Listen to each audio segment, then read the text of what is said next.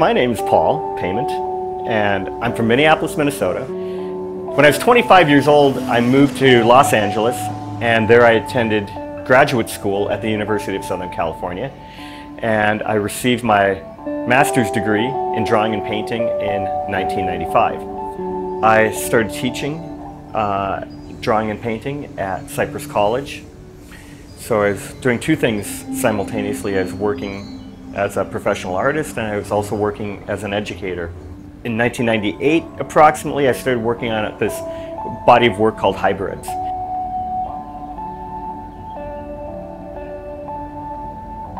My Hybrid series are a series of watercolor, egg tempera paintings, and installations.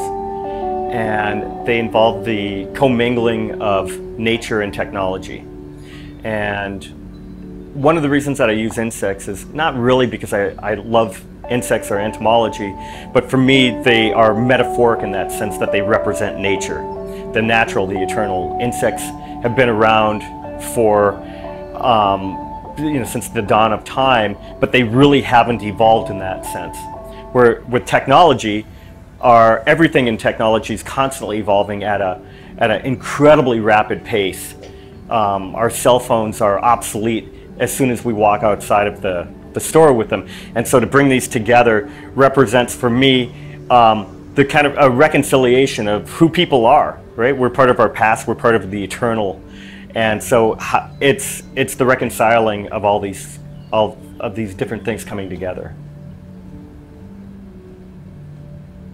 I've always had a fascination in that two people can look at the same thing and interpret it completely different. You and I can watch a car crash, and you're going to see something different than I noticed or I saw. The way I interpreted it is going to be different than the way that you interpreted that. And I wanted the paintings to address that. The way that I chose to address it was in a metaphoric sense. So I was using something like insects. And everybody, if I say the word insect, everybody has a response. You know, most people go, they're kind of interesting, but I hate the creepy little legs on them. And for me, that was a great jumping off point because I immediately addressed an audience. They either go in one direction or the other. But at the same time, I wanted them to be a little bit more seductive, and that's where the coloration comes in. I've always think about color in terms of association, red being with stop or with passion or whatever, but the colors with this particular series, I don't want them necessarily to be associated with the insects that are being depicted or the objects that are being depicted, but it's a common ground and it acts as a new species. But I also want the colors to be somewhat seductive and pleasing to the eye. It's kind of candy coating the medicine. I'm not thinking necessarily about the associations with the color, but how the colors have an optical effect on the viewer. So, for example, if I'm using I might use a dull orangish brown with a bright orange instead. So the common ground is the orange, but one's dull and one's bright. The brighter one is going to jump forward. So in terms of the layering of the images, it allows me to keep separate areas distinct. When I first started doing this series, they weren't as much about technology as they were about consumerism. I was using objects that people could easily recognize.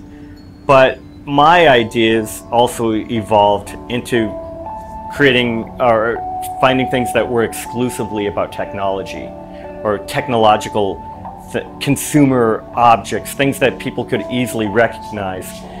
But there was also randomness to it, and the interpretations weren't as forced. They became a little bit more poetic, and that's what I was really interested in. It's much more of a poetic expression than one that is a political statement or an advertisement. Egg tempera has a really interesting history. It's among the oldest painting mediums that were ever used, and it's incredibly basic. But I love the older associations that people have with egg tempera as a pre-Renaissance favorite. And I see this playing really well with the insect subject matter, the eternalness of that egg tempera kind of fuses in or dovetails in really well with that. Technically, it's kind of hard to use, but I really love kind of the stiffness, the graphic part of it. I felt worked really well with this concept. There's also a natural transparency that the paint has. All paint has three different properties to it. It's got a binder, it's got a solvent, and then it's got pigment. And in this case, egg tempera is the binder. And the way that it's made is that you take a normal egg, you crack it, you separate the white from the yolk. After you have the yolk, you puncture the membrane and all the fluid comes out, which is yellow. And then you add a little bit of distilled water to it because it doesn't have any chemical properties. Mix it, and then you just add powdered pigment to it. It's pretty magical. You've got paint, and you can understand how great the protein of an egg is as a binder, because maybe you've had an egg for breakfast, and if you let it dry on the plate, it's almost impossible to get off. It's very, very difficult. You really have to work at it, and that's why it was used as a binder, and it works perfectly.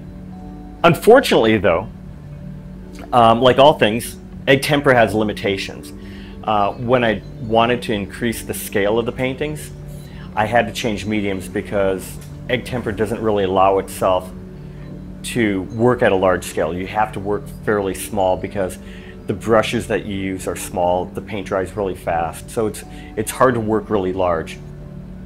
I wanted to take the paintings to another level and really fuse them into the walls and into the architecture rather than having them be a distinct statement. And in doing so, I had to change the medium. So I started using acrylic because of its versatility. I kind of like the idea that acrylic paint doesn't have those long-term associations that even when I was using egg tempera has associations.